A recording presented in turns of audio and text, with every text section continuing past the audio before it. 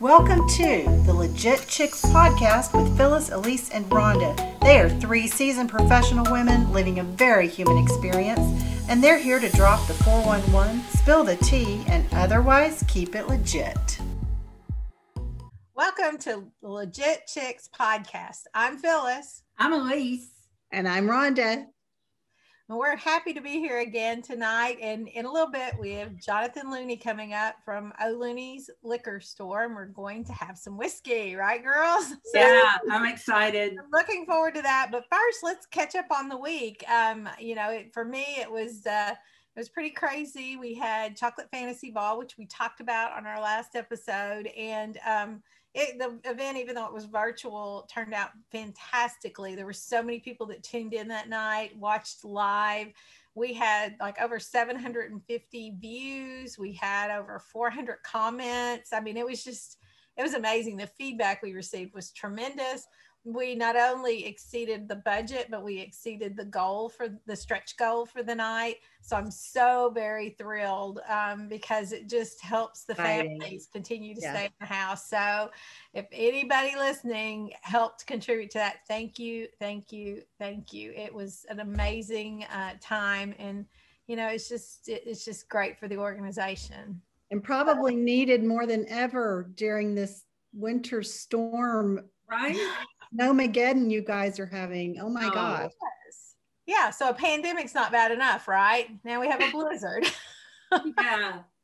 It's never been this cold here. And as long as I can remember, our hot water heater sprung a leak. We found out our attic wasn't insulated.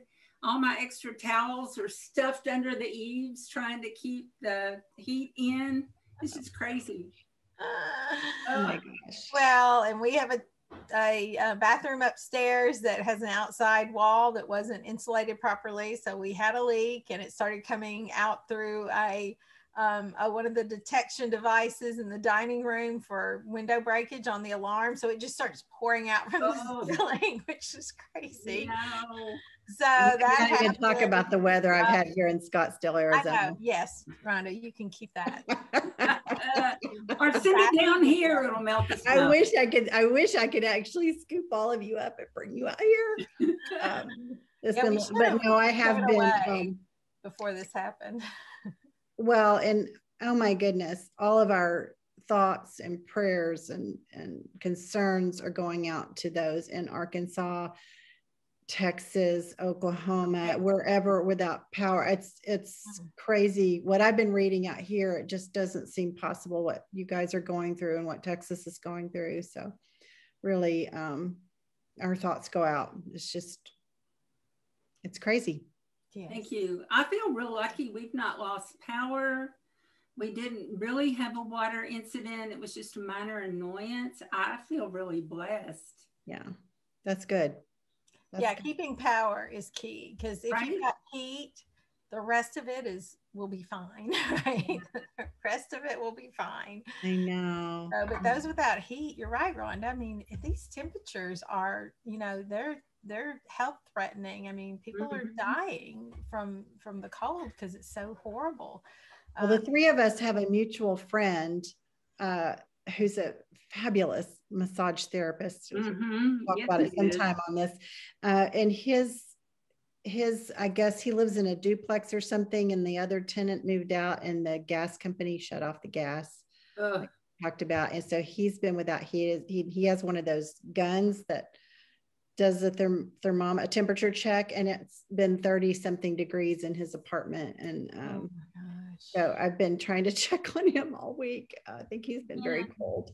So that's still not fixed? I don't think so. I don't know. Today he was out walking in the snow. He posted something on Instagram. He was out walking in the snow with his dog. So I'm thinking everything's okay.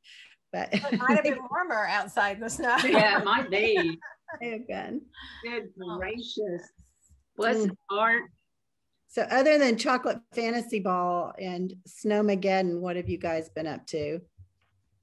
So I had a deadline on an article I was supposed to write for a national magazine. They invited me to write this article for them. I sent it to them today, and they send me back a contract that makes me legally responsible for anything that happens relative to that article. And I'm just going, why didn't you tell me this before? I would have saved myself some time and not written it. We're going to fix that. Yeah. We're going to fix that after the podcast. Yes.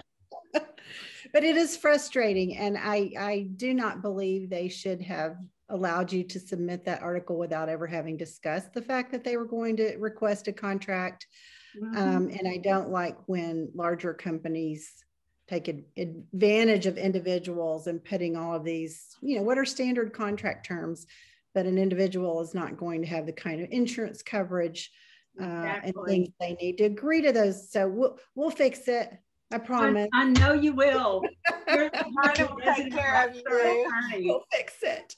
But good for you for writing an article. And I know you've also been asked to go out to somewhere fun. Yeah, Vegas. Because Phyllis and I are like, we're going to try to, I don't know, hop on. Y'all going to come with me? Yeah. Well, I reached out to the person who invited me to speak at that conference today and said, hey, if you've got a contract, I want to see it now, because I'm not booking flights until we see what you're trying to hold me to. Yeah. It looks like the one I got today, I'm probably not going. Well, that's an excellent idea. It may not be that same scenario. Yeah. We'll see. Yeah. Well, as you both know, I had to have another little procedure last week. It's just been so much fun.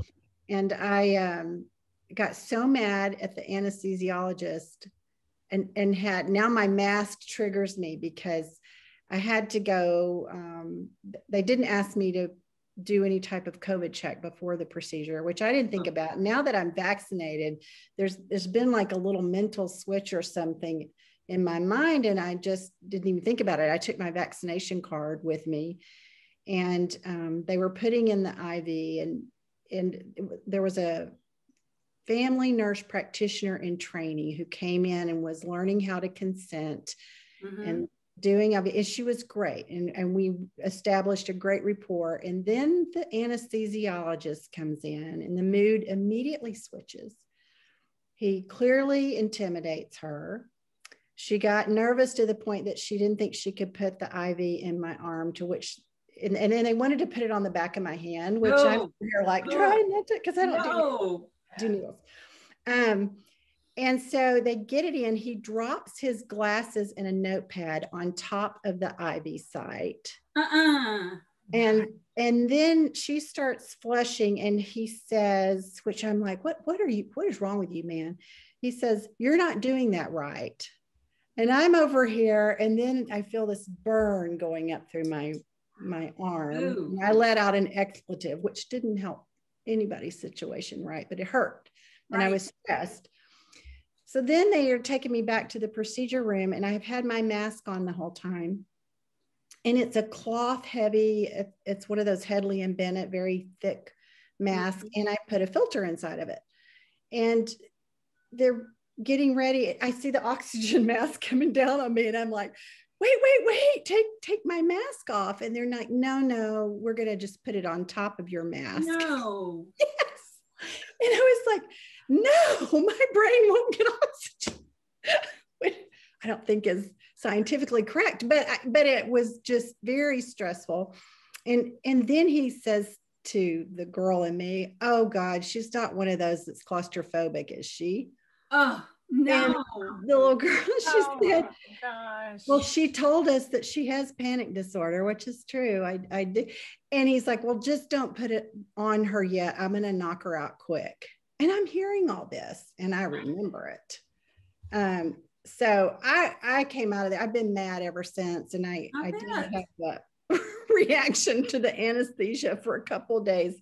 But now I'm triggered by my own mask, not really, but it was a horrible experience, and I clearly haven't gotten over it yet. It's been a week ago today, and I'm still mad about it. So that's my week. Doubt. But find out, if you're going to go in for a procedure, don't do what I did, and don't do I did do my research, find out how they're going to handle the mask situation. Right. So you're prepared. Yes. So you're prepared. And I think it should be in your rights to tell them what they can and cannot do. This is all about you, not their convenience. Well, it just didn't, and I work for pediatric health systems, so kids are treated much differently, and that's kind of in my mindset all the time, and it didn't enter my mind.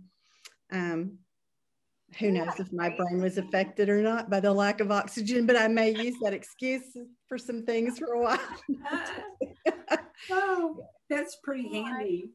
Gosh, well, when I had meniscus surgery a while back, they had me, after I got in and got the gown on and all that, they said, okay, you can take your mask off, but everybody else had to keep theirs on. So when Johnny came back, he had to have his on, all the nurses did, but I was like mask free. And I thought, just seems so weird before they actually take me in and put me under. You would think they would leave it on until you got back there, but goodness, we're drinking whiskey tonight, girls. That's right. Absolutely. That might fix lots of things. Jonathan, thank you so much for joining the Legit Chix tonight. Thank you so much for having me. This is so awesome. And so, Jonathan, tell us a little bit about, we met at Vistage, and, we want to just first introduce how we all met. So we met you there, right? You were in a group. Yeah, indeed. Then you came into our group, and it was just a great time. And we've stayed connected ever since, right? I'm really fortunate to have met all three of you guys there and experienced that bonding that happens in a safe space where people just share what they do in business and personal life and stuff like that. And that sort of honesty and accountability is something that I find really important in my life. And so it's fun that I've been able to stay connected to a lot of the folks that I've spent time with in Vistage. And like I said at the beginning, I count myself extremely fortunate to be invited tonight. So thank you so much. It's so good to see you. We are so excited. So, and you are the Everyday Sommelier, right? Yes, ma'am. You do that all the time, and but you do a lot more than that as well. Sure. So I was born and raised here in Little Rock, and worked in specialty retail for an awful lot of years at a couple of outdoor stores where we sold camping equipment. And at one point, I worked at an outdoor store that specialized in ski gear.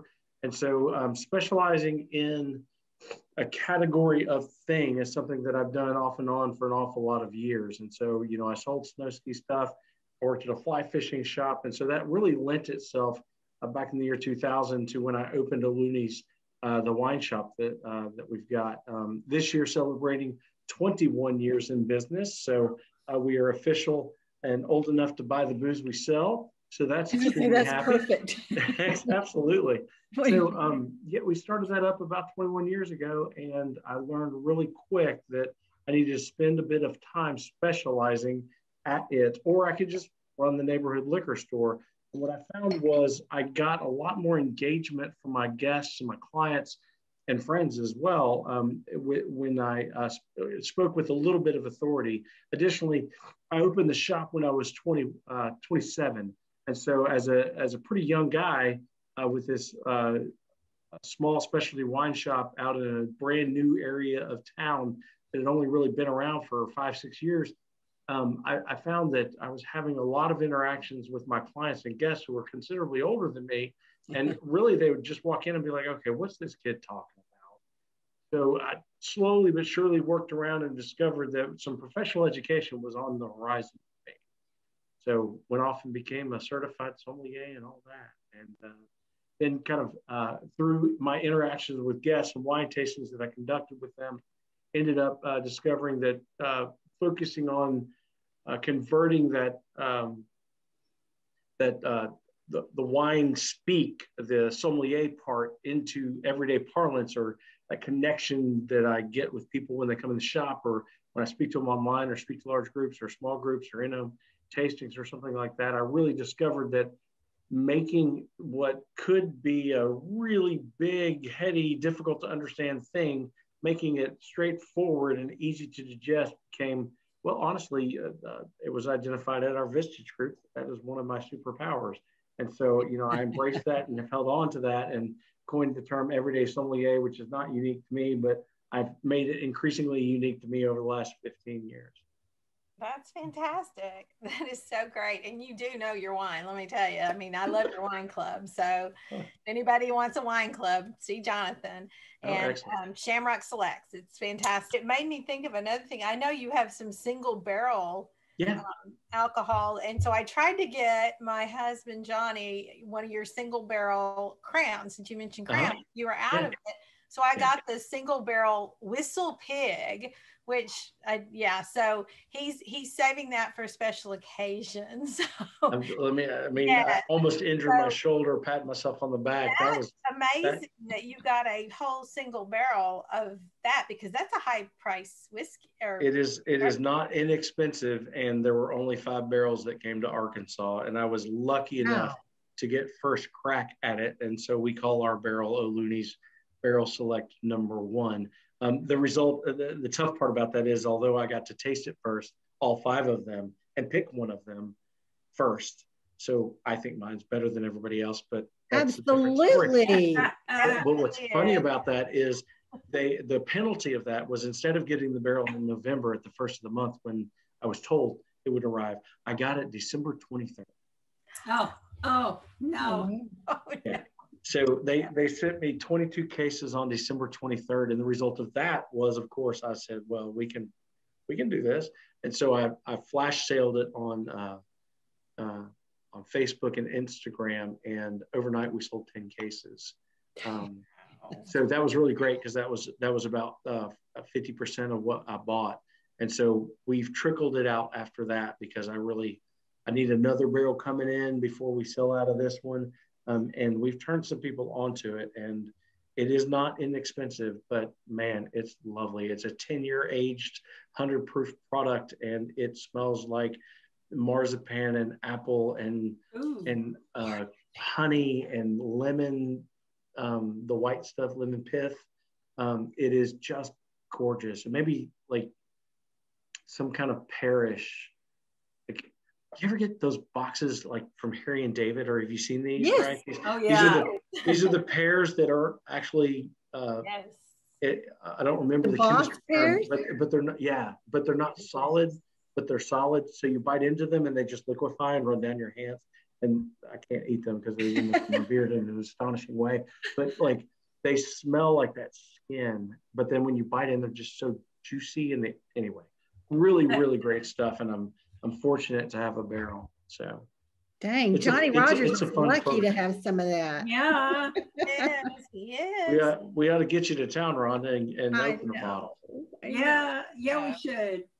Hey, Jonathan, you talked earlier about how important. I'm sorry. Yes, I'll get to that, but do we pour some whiskey. Oh, this conversation gets better if y'all pour some whiskey. Okay, wait. Okay. So we're doing the High West. If you pour some whiskey, I love it. High West. Okay, and I'm so sorry I interrupted Alese, but like I said, that's all right. The conversation. For this, you can interrupt. Right? Jonathan, I have 2 old-fashioned glasses and a snifter. So which should I save the snifter for the cognac? I mean, put it in the glass. It looks good in, man. Just Johnny's. I'm going to put it there you go. Logo. Logo. Okay, So, how much do you pour? About that much. I have a little tiny. Okay. Perfect. And so do you sip it, or do we do shots? Just no, do whatever for now, and we'll come back to it, because Alese had that question and I didn't mean to take us off. Sorry. Okay, so just take a sip. Oh my goodness, that's good. So a month or so ago, you introduced me to this delightful wine, Bowen, if I hope I'm saying that right. And you said there was a really great story behind that. So would you like to share it with us? Absolutely. So Chuck Wagner, the guy that owns Camus Winery, his son Joe Wagner got into the family business, and not at Camus, but started these wines, Belgloss, with Camus. And then from that, he created his own brand called Maomi. And these many years ago, he created Maomi with some contracts with various grape growers, and grabbed a tiger by the tail, and it took off. And it became the most popular selling by the glass pour at restaurants around the country. It became the most popular selling wine at grocery and convenience stores nationwide, and independent liquor stores as well, club stores. In addition to that, it became a juggernaut. And Mr. Wagner, Joe Wagner, Joseph Wagner sold that brand to Constellation, but kept the contracts. And so the result was Constellation Brands bought some juice from Mr. Wagner and other places, but labeled it Naomi and sold it, and people love it, and it's delicious. But Mr. Wagner outworked his contract, his no-compete, and eventually used the same contracts to make a new wine called Home. And what's really interesting about this particular wine is he's also, Constellation wrote him a pretty big check. And so it costs a lot less than the quality, but the quality in the glass is much higher than the cost or expense of the wine. And he's added some RFID tech to it as well. So if you pull your phone up to a web app, or not an app, I'm sorry, you don't need that. When you open your browser, either Chrome or Google or something like that, and hold it on top of the bottle, it pulls you right to, using RFID tech, right to their website to give you some information. And this connection between tech and wine is something that a lot of people are beginning to lean on. And really, he's leading one of several charges into this blending of technology with, at the retail side, technology and consumer advocacy and consumer connection. So it's a really interesting story, and the wine is stupid good and super popular, and we sell a ton of it, and we're just proud to be able to represent the brand. And I've had the good fortune to meet Mr. Wagner a couple of times. He really likes Little Rock. In fact, I don't remember the event, but he did a nonprofit event remote in the last 3 months with a large nonprofit here in Little Rock. Awesome. Maybe sometime he can come spend an evening with the Chix. I think that would be awfully fun. And that's real talk. That's right up his alleyway. That's exactly something that he would get interested in. Oh, that you think I could find it in Arizona, Jonathan? I feel like you could. I think if you went in and to your local wine shop, I think you guys have like CVS and Total and whatnot out there. It's terrible. And I want to get into this in a minute, but the wonderful thing about being in Little Rock was I had you and people, and until you've shopped in his store, until you've lived somewhere like I have, where the laws are different, you don't appreciate what a truly unique and special privilege it is to shop at somewhere like a Looney's. And I'm not saying that to blow smoke up your keister. I truly mean that. Out here, the laws are very different, and my choices are big box, like right, Total Wine, or you can go in any CVS, Target, grocery store, Sprouts, wherever, and buy limited selections of wine. But there's nowhere that you go and you have someone with your knowledge, or I haven't found. And so I've struggled. I reached out to you last summer. In fact, I was craving a white Pinot Noir, and not to be found in Arizona. And of course you had one. So, I can't remember what my question was. I went into my pity party that I can't shop with you and you can't send it to me. Well, it's certainly true that independent retail offers something to the guest that is very, very different than big box. I mean, when you begin to use technology to type and cross your customer base and tell your customers what they're going to buy instead of offering your customers choice, there's a really interesting discussion around that. There's more and more technology available to me to create basket adjacency. So if I sell X, then Y is something that my team gets prompted to recommend and things like that. And so there's a lot of new shortcuts in the biz. And I know that big box retail is really focused on turning dollars per square foot. I am too, but I have a lot more latitude from an education perspective and a training perspective with my team, because, when in my little shop, when I buy all the wine. And so at the end of the day, when you walk in the door, even if I'm not there, and you go to the Pinot Noir rack and you're like, I want to spend $17 on a Pinot Noir, there's 4 to choose from or 6 to choose from. And statistically, you're probably going to pick up one that you like. Maybe even better, one catches your eye because it's got a label that looks really cool to you. Well, you've been profiled by the wine company, and they picked you as a customer, and then I put it in my shop at the right price for you, and you pick it up. And so in a big box store, that works as well. but there's less diversity of selection because a lot of times a winery will own multiple wines. In other words, let's talk Caymus for a second.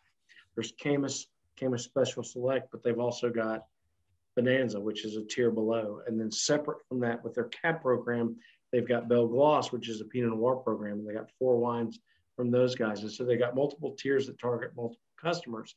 The result is, I just talked about 10 SKUs from one family, the Wagner Group.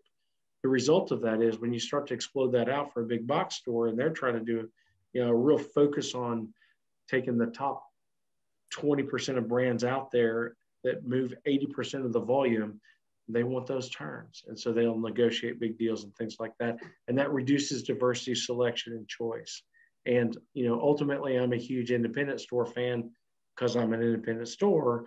But, even Whole Foods, they take 80% of their list and it's prescribed, and 20% they allot to the local wine person that works in the store. So even at Whole Foods or Central Market, not so much at CVS as I understand it, but certainly at like Goodies and Siegel's and Specs and places like that, there are people at the store at the unit level that get to choose some things. Mm-hmm. And so that does allow for some diversity. But I think independent retail is definitely the way to go, and the place where you can find the most educated and most interested folks. I want to say one thing. We're going to do a real fast 10 questions with a sommelier, because I think they're the kind of questions that people want to ask, and they don't want to ask them because they don't want to sound silly. Sure. But before that, I want to say I'm very happy about you being able to deliver during COVID. And I did see that the legislature introduced Senate Bill 32, yes, which has been amended and engrossed, but it looks like that you're going to be able to keep doing that even after the public health emergency ends. So it is my fervent hope that they say yes. The Senate already did. So we're waiting on the House to pull up a chair to the table and let it rip. We're going to all keep our fingers crossed. Okay, are you ready? Customers will demand it, right? Yeah. Let your voice right. Call your legislator, exactly. Okay, here we go. Then these aren't for big, long discussion, but here we go. That was Rhonda saying, keep it short, Looney. No, I'm working at, and also, is this whiskey supposed to make your chest burn a little bit? Yes. Okay, we're good then. Okay. Yes, it's if you look at the bottle, it says 46% alcohol by volume. Oh, and I don't hold my liquor worth a darn, so this could get interesting quickly. But yeah. Okay. Yeah. What are the biggest faux pas that people tend to make when ordering and drinking wine? You can give us one or two. Worrying about the rules. Oh, all right. How should we taste wine when a sommelier pours a little bit into our glass for sampling? I always feel awkward when that happens. What are we supposed to do? I think so. Brene Brown speaking truth about being vulnerable is a really great space to live in with this interaction. It doesn't matter how fancy the restaurant. You don't have to be an expert. That's what the Som's there for. And their job is to create an amazing guest experience for you. So when they pour it in your glass, I say you look them dead in the eye and tell her, I don't know what to do here. Teach me. And I tell you, 9 times out of 10, probably 97% of the time, that Somm is going to say, I'm into this table. You will get better service. You will end up with better wine. And at the end of the day, that vulnerability and not trying to look like you know what's going on is something like we as Somms are wanting to teach. I mean, you've heard me tonight. I want to talk. This is gravitates to it. And I love vulnerability. It's one of the things we talked about early on when starting this podcast. So yeah. I love that. And I feel awkward when I'm the one, if they choose me to take that first sip and I'm just like, oh, I don't know what to do. Do I swirl? Do I sniff it? Do I act like I know what I'm doing? Right. And I think that at table, the reason a Somm chooses the person to taste on the wine is because they either chose the wine or they are seen at the table as being the person who is hosting the group. So that's back of house. And that's why the person gets poured the taste. And in the dance, the person who ordered the wine or the host gets the taste and would examine the wine to discover if it is good or what they wanted. Well, I mean, like 99.9% of wine that you're going to get opened for you in a restaurant is going to be sound. It's going to be good. Well, that's my next question. You may not love it, but at the end of the day, the wine is probably not flawed. It might be, probably not. So at the end of the day, the dance of, smelling the cork or sipping the wine, it's not really necessary. What do you do if you don't like it, or if you think something's off? I would never do it, but I'm sticking with vulnerability. I think you should do it, and I think you should look them right in the eye and be like, wow, this is crap. I don't like this at all. Because the somm is there to enhance your experience at table. And they win either way they go here, right? At the end of the day, they look at the wine and they say, well, you don't like it. Let's get you something you do like. What a win.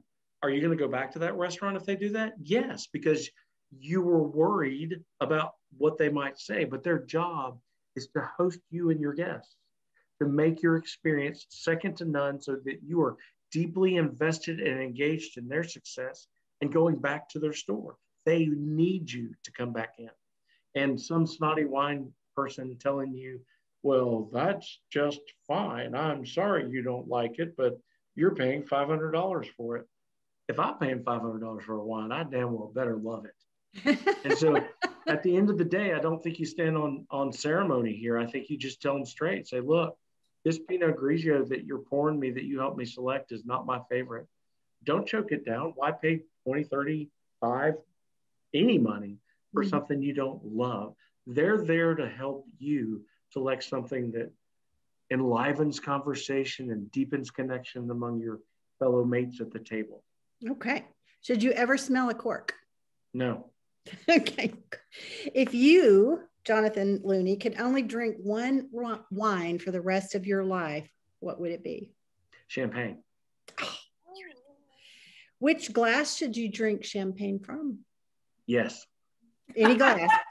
It doesn't matter if it's the old fashioned, what's it called? A tulip, a bubble? What's it called? Yeah. So here's the thing about glassware. And I think this is a really important conversation that could devolve. But the short answer is it's bubbly. So get it out of the bottle so that it can effervesce and release some of the smells and flavors.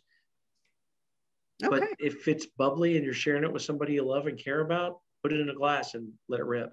I've been known to drink bubbly from a solo cup. I've been known to drink from a pickle jar with a lid. I've been known to drink from tulip glasses. And I'll tell you that the tulip glass is the glass that's best to enhance the flavors, smells, and tastes of a champagne. Excellent. Okay. Have you ever dropped or ruined a really expensive bottle of wine?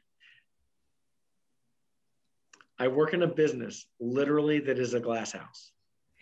So my entire store is full of bottles and stories about breaking them. My favorite story is initially the door at my retail store. I had to adjust it because it wouldn't close all the way when it was a windy day. And so by adjusting it, it slammed a little bit, which shook a wall that was connected to a wine rack. And I had this beautiful bottle of 2007 St. Francis Merlot, a 3-liter bottle, sitting on top of this rack as a beautiful display. It wasn't for sale. It was a highly rated wine. I was really excited about drinking it someday in the future. The door slammed one day and the bottle came a-tumbling. It took out a bottle of Chateau Montelena Chardonnay, a bottle of Chalk Hill Chardonnay, a bottle of Rumbauer Chardonnay, and a bottle of one of my favorites, Farniente Chardonnay. And they all crashed to the floor and exploded in a beautiful explosion of glass and wine and tears and despair. And I looked at my coworker, Steve, and I said, I'm out. Oh left. My gosh. I can't even imagine. And I was really lucky that Steve loved me enough that he cleaned it up. But you will not, we used a product called Wine Away, and you will not find that stain in the carpet, but that was an epic, epic, epic loss. Oh my goodness. Oh, that makes me sad. Okay. The most exquisite pairing of food and wine in the store or in the world. Sorry, there's a whiskey kicking in. I'm a pretty big fan. I've been to a couple of parties like this that it was all the bubbles you could drink, because bubbles. And it was a bunch of different crew bubbles and a bunch of old stuff. and they did oysters with the bubbles, and they did caviar with the bubbles. It was the theme of the party.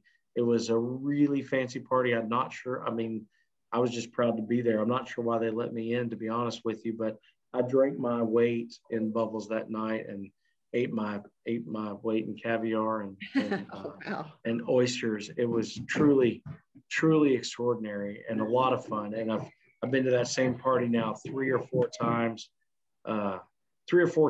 and the result of that has been that's my pairing. That's the one I love. Excellent. What's an unusual pairing that works? Unusual pairing. One of the most unusual that I got chastised about was I had a bottle of Klein Big Break Zen 1997, and I paired it with St. Andre cheese, which is a triple cream washed rind cheese. It's a little foxy, but it's like the closest you can get to eating actual butter, but it's cheese. And that is a totally non-traditional pairing. But the wine, if you imagine like brie when they put chutney on it, like a fruit chutney, that's what it tasted like in my mouth. And so the acid from the wine cut through the thickness of the cheese, and the fruit burst. And I got told by 5 or 6 people that was a terrible pairing, and they couldn't imagine why I would do that. And I thought, did they try it? No, but they told me all about, these were experts, and they told me all about how what I loved and what I liked was wrong. And so here comes the iconoclastic part of Everyday Sommelier, which is drink what you love and love what you drink, and don't let somebody tell you you're wrong, because you're not. If you like it, it smells good, it tastes good, it makes you feel good, do it. Perfect. Last question. If you had to pick your last meal, food and drink, what would it be? Yeah, at the end of the day, I went to a tasting in Napa one time. We were at a winery that'll remain nameless, and they did what we would call down here crawfish boil, but they did it with lobsters. Oh. And so they came up to this huge picnic table that was covered in plastic, and they took an entire trash can of as big as a cubit large lobsters and dumped this huge trash can of lobsters across the table with, all of the potatoes and the corn and just lobsters. And then one at a time, we all got up from the table and went up to the large smoker where they had cold smoked an entire tenderloin of beef. And you just held out your fingers for how thick you wanted to cut. And they cut it and then would kiss it on the grill on 2 sides to put grill marks on it. And it was perfectly rare, but perfectly done and smoky and delicious with, I don't even know what the wood that they used to smoke it was, but cold smoked filet and lobster bake with all the Cabernet we could drink. And that's my last meal. And I would start it with champagne, of course, but like, I love friends, that. You have not lived till you've looked at 5 different 5-pound lobsters and said to yourself, that huge container of drawn butter, I could eat that whole thing with all these lobsters, and I won't have room for the steak, but I want to eat the steak, and you can't eat it all. So that's my last meal. Awesome. Well, Jonathan, let's do some whiskey. Walk us through this fun, and I'm going to put my desk down because I'm tired of standing up. Okay. So the first up tonight is the High West American Prairie bourbon. This is a product from the world's only ski out whiskey distillery in Park City, Utah. I love this whiskey a lot. It is a bourbon, so it is 51% corn in the mash bill. That's the stuff that they make the beer from that then they distill to make the whiskey. It's aged in an oak barrel and American oak, first use charred American oak. And that's the couple of things that make it bourbon. This is a company owned by co-brand now. No, it's not. Oh goodness, I don't have my glasses. I don't know. If y'all can read the bottle, it's offered by these lovely humans, and it's absolutely delicious. Now I put this in a glass, a tulip glass, and then I'm going to nose the glass here, and then up here, and then down here after painting the interior of the glass with the whiskey. With your glasses, do the same sort of thing. Give it a swirl. I breathe slightly into the glass and then give it a sniff. Breathing into the glass will cause the volatile vapors to burn off, and so it won't burn your nosy nose. And then you can smell the caramel, the biscotti, the almond, the apple, the pear, lemon, lemon rind, orange. But if you just stick your nose in the glass and sniff, it's going to burn, because this, again, is a 46 proof or 46% alcohol product, and 46% alcohol. Think of 50% alcohol, so half of the bottle is pure grain alcohol. So you can then give it a sip.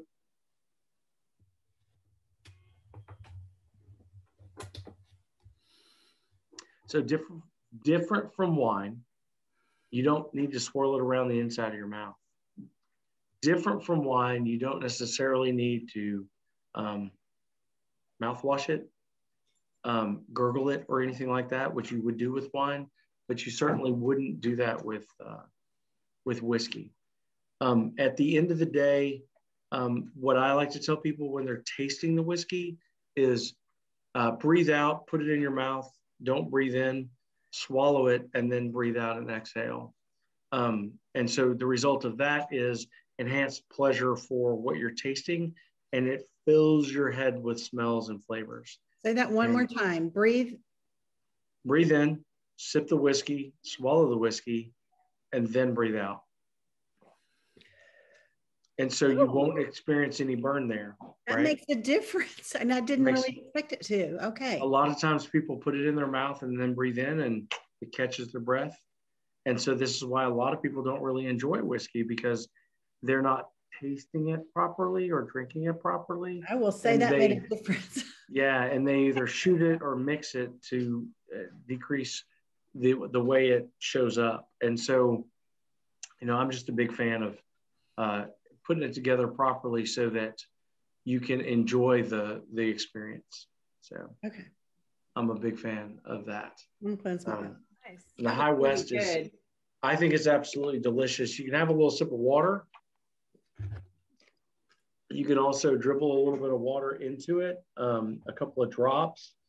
You guys have a little bit more in your glass than I do, so maybe a little splash. And when you do that, you'll notice the serpents come up, which is as the water goes into suspension with the whiskey, you'll see little lines show up in your glass. Mm-hmm. That also blends down the ABV. And what that does is when you smell it, it opens the smells up. It enhances the smell, and it smells like a different product. So, if you we're going to talk about Scotch in a minute. And I had a Scot tell me one time in a Scottish brogue, I spent 12 years getting the water out. Why would you put the water back in? And, with high proof spirits, I think putting a little water in them is not a bad thing. And it certainly, for me at least, enhances the enjoyment of it. But meant to be drunk neat, not over ice. So I'll challenge your conception of what mint is. If you like it and it's the way you enjoy it, then yes. A lot of people drink whiskey over ice. A lot of people drink it neat, and a lot of people mix it. And I'm not going to be didactic about how you should consume your whiskey. Consume it the way you enjoy it. And as far as an education thing, we're doing it neat, and then with a little drop of water, because I think it shows you what the spirit, how the spirit really shows up. And so you can think about, okay, well, this has really good caramel notes. It might be really good with a splash of Coke, or it might be really good just with club soda, because I really like the vanilla that the barrel brings to this particular aged whiskey, that kind of thing. Does that answer it? Yes. Cool. So that's number one. And I'm sorry, I'm gonna put you on a brief pause. I'm gonna go get a glass so I can pour this out, because I'm not gonna drink all three of these, because that could be bad. I did not know. So I don't know that I've ever really had whiskey much before tonight, but I will say it made a huge difference drinking it, like he said, breathing in, taking the sip, and breathing out. I didn't expect that to be the case, but I agree. I really like Scotch. Yeah. Yeah. In my misspent youth, I drank a lot of it. I like it best when you drop a hard peppermint in the bottom and let it dissolve. Oh, that's fun. I think what's interesting is clients come to us. It's funny, they've been on bourbon or Canadian whiskey or Irish whiskey or something for a while, and they come to us and they say, I want to get into Scotch. Mm-hmm. And so after a little bit of like back and forth and conversation, we quickly discover they're tired of buying bourbon that their friends come over and drink. And so they get into scotch to prevent their friends from drinking their whiskey. So, interesting. yeah. So what's fun here is after the glass is empty, give it a smell. And so you guys have multiple glasses in front of you, but as you finish consuming the whiskey in one glass, and I'm going to use the same glass for all of these, but as you finish consuming the whiskey in each glass, it'll be curious to discover the smells that remain in the glass, because remember, glass is just liquid in solid state. And so it's porous. And so all those little holes the whiskey gets into, and the process of oxidation or rusting, this oxidative process releases volatile organic compounds. That's the smells, right? So at the end of the day, there's more smell in the glass when there's less liquid in the glass. Okay. And so that's kind of a fun thing to make note of when you're tasting and evaluating a whiskey. Okay, cool. So next up is the Hennessy VS Very Special Cognac.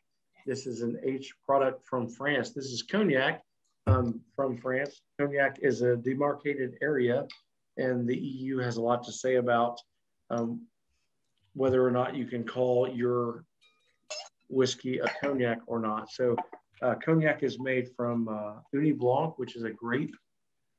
Uni Blanc in France is called Trebbiano in Italy.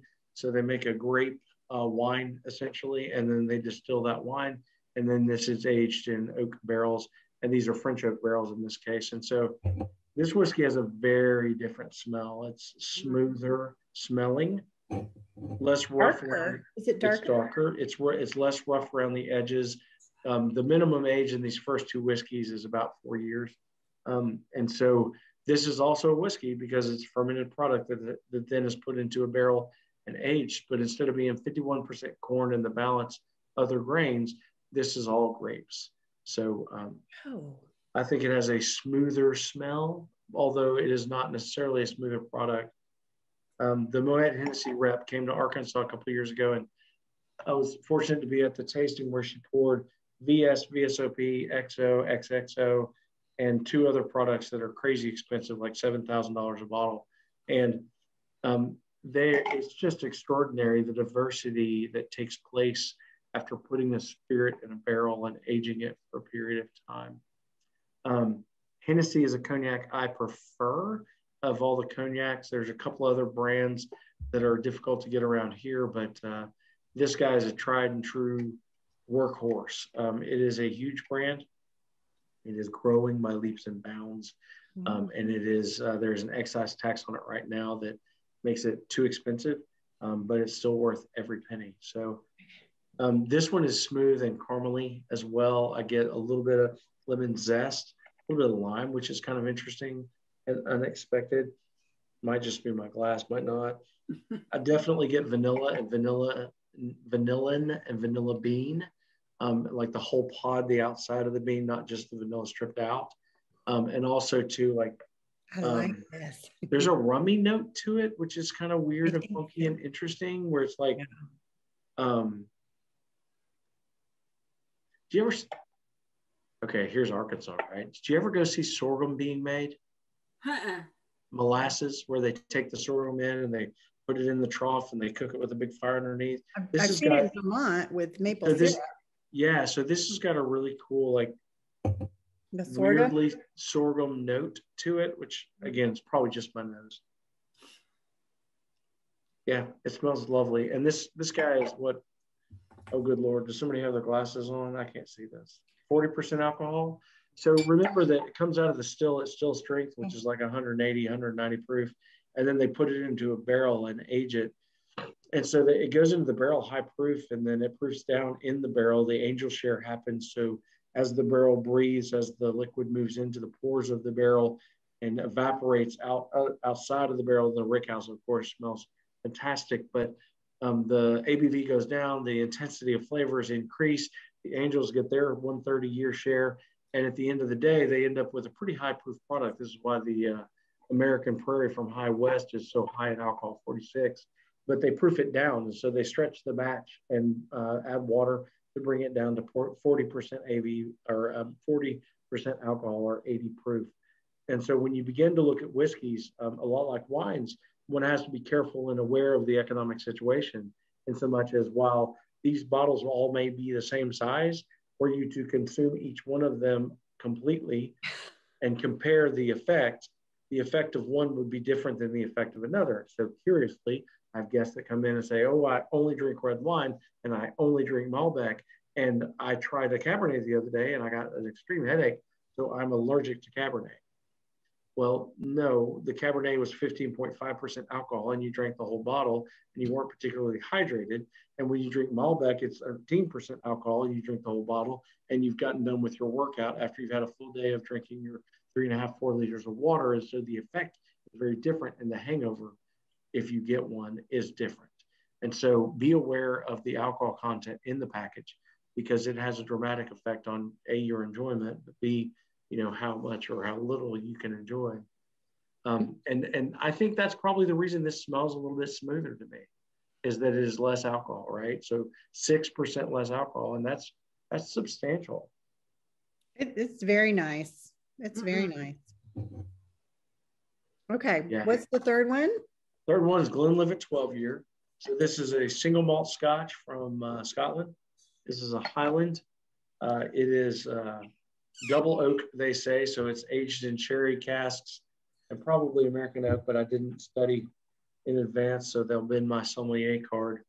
It's a 12-year product. So in this case, the youngest whiskey in the glass, in the barrel, in the bottle is going to be 12 years old.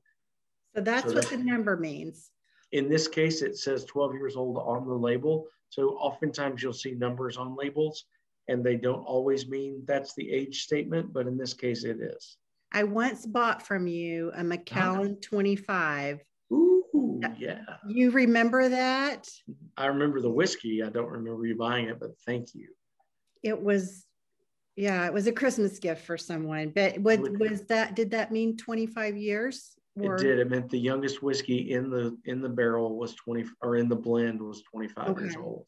And that's an exceptional bottle of whiskey. That's what you told me. Yeah. So exceptional that 6 bottles came to Arkansas this calendar year. Oh my. Oh wow. I love the way this smells. Yeah, it smells like honey. Yes. It does smell like honey. Honey and lemon. And so I love tasting with women. And so what's interesting and curious about this is, regardless of how it happens, women know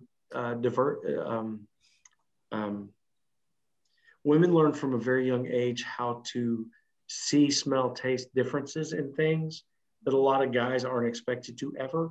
So I love wine tasting specifically, because at the end of the day, you guys are going to smell things that I might not. And I'm front and loading the conversation by telling you what you're going to smell. But if we were just to have an open conversation where I wasn't teaching or talking, you guys would be smelling things in this whiskey that I couldn't. And then once you told me that you smelled it, I would. And so I was really lucky with my sommelier class. It was like 90% women. And so I was really surrounded by greatness, because they were able to differentiate things and smells and flavors and tastes that I wasn't. And so I eventually involved myself with a neti pot and was able to clear my sinus and was able to finally smell the things. When somebody looks at you and is like, this smells like potting soil, and you're like, what? And then, you end up at the Good Earth Garden Center making small tears in the bags and trying to smell the potting soil to discover what the smell is like, right? Or, this smells like old apple. Well, okay, so you buy an apple and leave it on the counter for about 3 weeks after cutting a couple holes in it, and then you get your nose in there and smell it. So, there's lots of things that I didn't understand at first that the women at my sommelier classes were able to teach me, and had, they were generous of spirit enough to do so. But when I first started those classes, it was like, that smells like wine. Wow. That smells like red wine. Mm-hmm. And really, if we put it in a black glass and you put red, white, and pink in front of you, most people wouldn't be able to suss out the differences. Of the 3 whiskeys, I like this second best. I like Hennessy first best. and I like the High West third best. And I'm the same. Now this one did burn me a little bit, and I tried to tweak. So this is going to be a little higher alcohol, and I can't see that. But if I'm a betting man, it's 43% alcohol. Where is that going to be on the label? So on the label, 40%. It's 40%. It's like the Hennessy. Oh, is it? Okay, great. Yeah, but it did burn more than the Hennessy for me. Oh, that's interesting, because the High West was the one that I got more of a burn out of. Is it not the the Hennessy? The High West was the most alcohol, right? The highest. Yeah, the High West had the most. Yeah, I got the most burn there too. But the trick you told us about holding in your breath, swallow, and then breathing out made all the difference in the world. Yeah, and when you breathe out with your mouth, different than your nose, right? Because you're putting those smells differently into your olfactory bulb. Oh, that's what happened. I breathed out with my nose. Yeah. It's gone. It's gone when I breathed out with my mouth. Sorry. Yeah. Can you tell? Don't be sorry. Like, what's fun about this is like that exploration around, how your biology affects your enjoyment for the product that you're tasting. So it's often curious when I talk to clients about, what they like and don't like. Because a lot of times it's a time and place thing. And sometimes it's, who you were with, and sometimes it's, what your mood was. And sometimes, so all these things play a factor in, how we enjoy the spirits and the wine that we approach. So I hope I've taught you as a little something.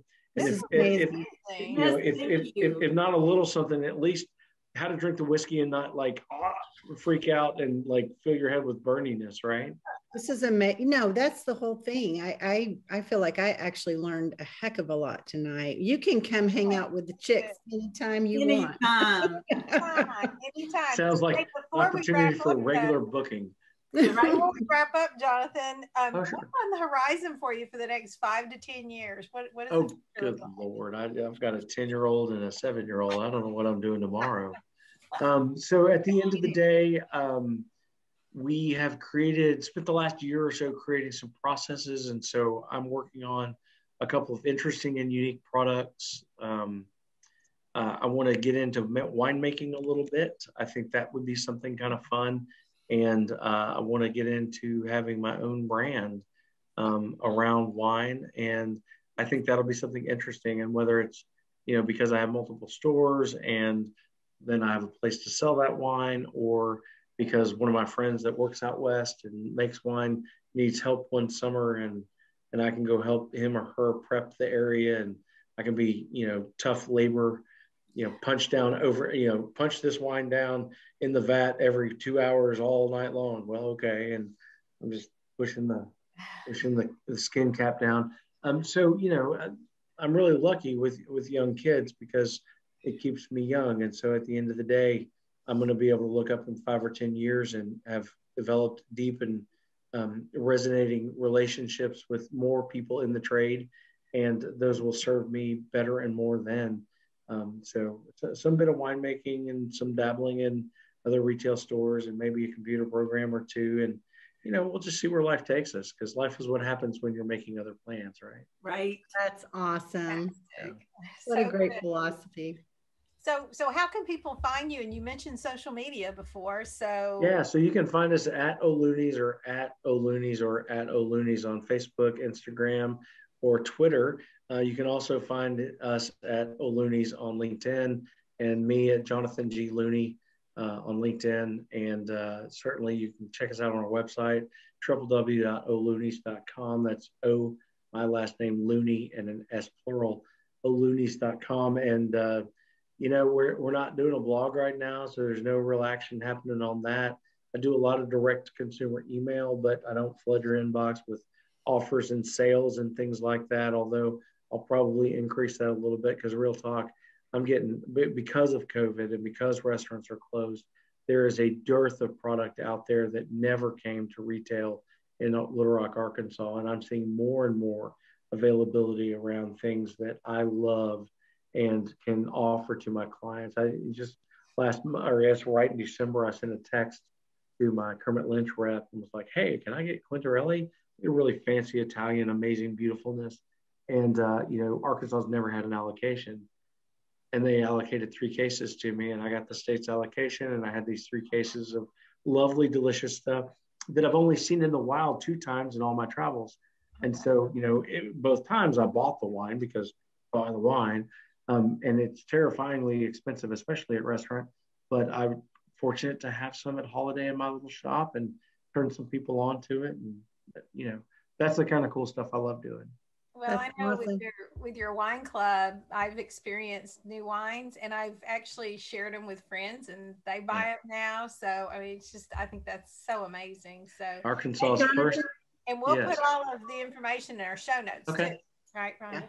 Yeah, we'll put all your links in the show notes, and we'll also put the names of what we tasted tonight, so other people can go to Looney's, get what we were drinking, and enjoy for themselves, because this was fabulous. Thank you so much. Thank you so much for having me, guys. Thank you, Jonathan. Jonathan, thank you. Cheers. Be well. Cheers. Yeah. Cheers.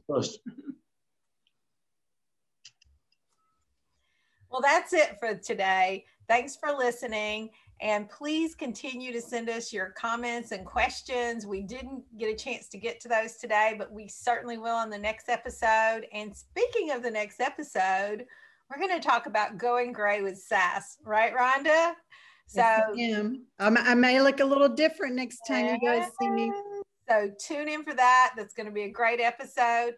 And just like the legit Chix, we hope you're always keeping it legit. Till next time. Bye. Bye. Thank you for listening to the Legit Chix podcast, available now on Apple Podcasts, Spotify, YouTube, and wherever else you get your podcasts. If you enjoyed being part of the fun, please subscribe, rate, review, and share with your friends. Visit our webpage at www.legitchix.com to send us your comments and suggestions for episodes.